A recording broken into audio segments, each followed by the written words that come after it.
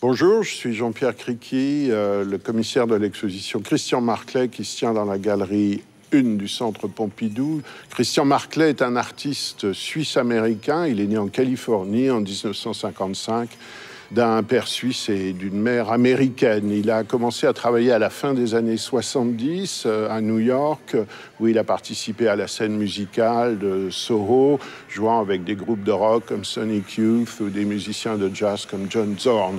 Et puis, très rapidement, il s'est aperçu que le matériel qu'il mobilisait pour ses performances, à savoir les disques vinyles, mais aussi leurs pochettes, tout ce qui entourait le produit musical, avait un fort potentiel visuel, et il s'en est emparé afin de composer une œuvre qui est fondée sur le principe du collage, donc la collecte d'éléments et après la création de fausses continuités à partir d'éléments disparates. Et à partir du milieu des années 95, il a ajouté à cet ensemble musical comme répertoire dans lequel puiser et où trouver des éléments assemblés, il a donc ajouté le cinéma, à partir duquel il a travaillé selon le même esprit et selon les mêmes procédures de collage, de montage et d'assemblage.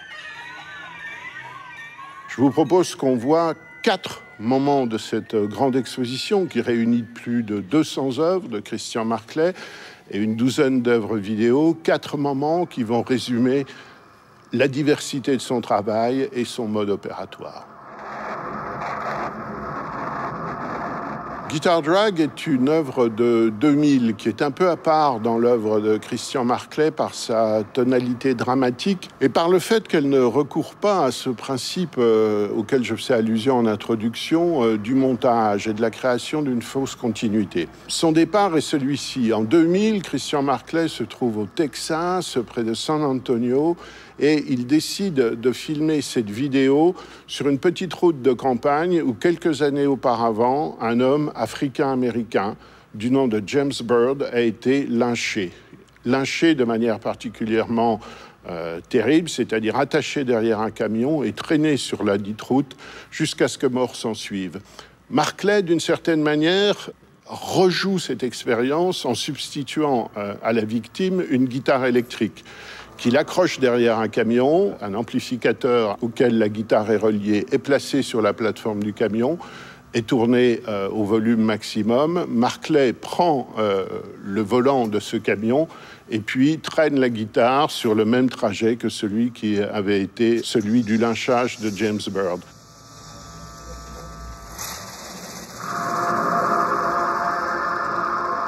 L'œuvre est une espèce de cacophonie absolument terrible, qui fait peut-être allusion par là à la tragédie elle-même, et elle fait aussi allusion à tous ces instruments qui ont été détruits dans la musique du XXe siècle. Je pense notamment, si on pense à la pop musique ou au rock, la guitare brûlée par Jimi Hendrix à la fin d'un concert, ou bien celle de Pete Townshend, le guitariste des Who, qui brisait souvent sa guitare dans les années 60 à la fin des concerts. C'est une œuvre sombre, sévère, qui détonne avec beaucoup des autres œuvres qui sont présentées dans cette exposition, mais qui est un moment frappant de l'œuvre de Christian Marclay.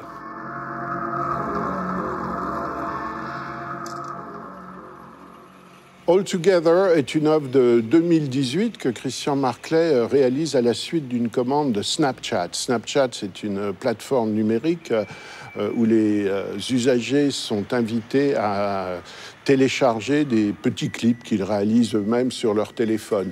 L'œuvre est une projection, elle est présentée sur 10 téléphones portables qui sont disposés en arc de cercle dans une petite alcôve, et elle présente un ensemble de snaps. Les snaps, ce sont ces petites scènes du quotidien qui sont filmées par les usagers et qui sont mises en ligne quotidiennement. Christian Marclay en choisit à l'aide d'algorithmes qui étaient réglés thématiquement un peu plus de 400, et il les assemble, je dirais, de manière musicale, de façon à ce qu'ils se répondent, à ce qu'ils composent une suite d'échos, de contrepoints, de transitions.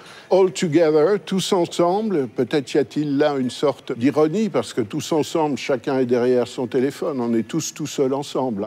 Mais ça montre, je dirais, la vanité des occupations humaines, au sens de sa légèreté et de son peu d'importance, c'est-à-dire des animaux domestiques, de la nourriture, des promenades, quelques petites scènes du quotidien qui sont arrangées comme ça et qui se répondent entre elles.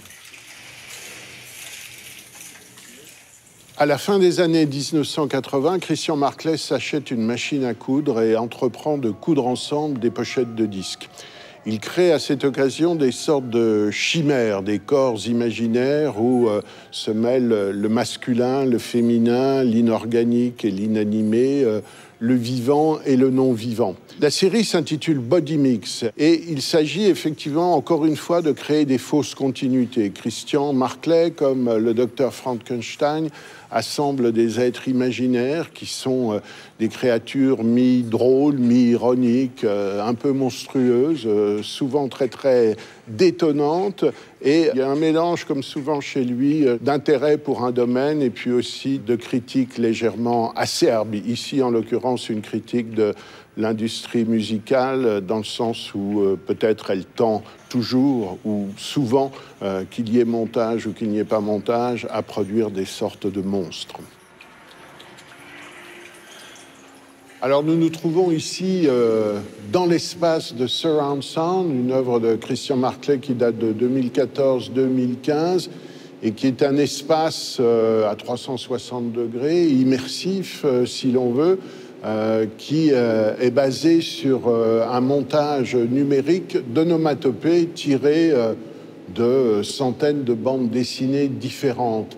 On retrouve ici le principe qui était celui de Vidéo Quartet en 2002, c'est-à-dire 4 écrans, mais ici, ils ne sont plus disposés linéairement, ils couvrent les 4 murs d'une salle. Et puis surtout, la pièce, cette fois-ci, n'est plus sonore. Il y a uniquement de l'image et il n'y a pas de personnage. L'onomatopée, le mot, le signe, constitue le seul personnage. C'est une sorte de dessin animé, comme ça, à 360 degrés, qu'on ne peut jamais saisir dans sa totalité. On saisit 3 murs et demi. Et puis surtout, on est très vite pris dans cette espèce de montage extrêmement virtuose qui met en mouvement les lettres et les sons, des sons silencieux qui se déplacent, qui tournent, qui pleuvent autour de nous et qui créent un environnement coloré, sans cesse changeant, qui est une sorte de réponse via la bande dessinée à ce qu'on avait appelé dans les années 1960 l'art cinétique, l'art en mouvement au sens visuel du terme. Et c'est une sorte de récréation visuelle, un peu comme si vous vous trouviez à l'intérieur d'un kaléidoscope, plutôt que de le regarder de l'extérieur dans la lunette. Vous êtes au centre et environné, et parfois même le support direct de l'image. C'est une sorte de pièce extrêmement sonore et extrêmement silencieuse à la fois, dans laquelle il faut se laisser englober, se laisser engloutir et se laisser hypnotiser aussi. Elle a un côté très hypnotique.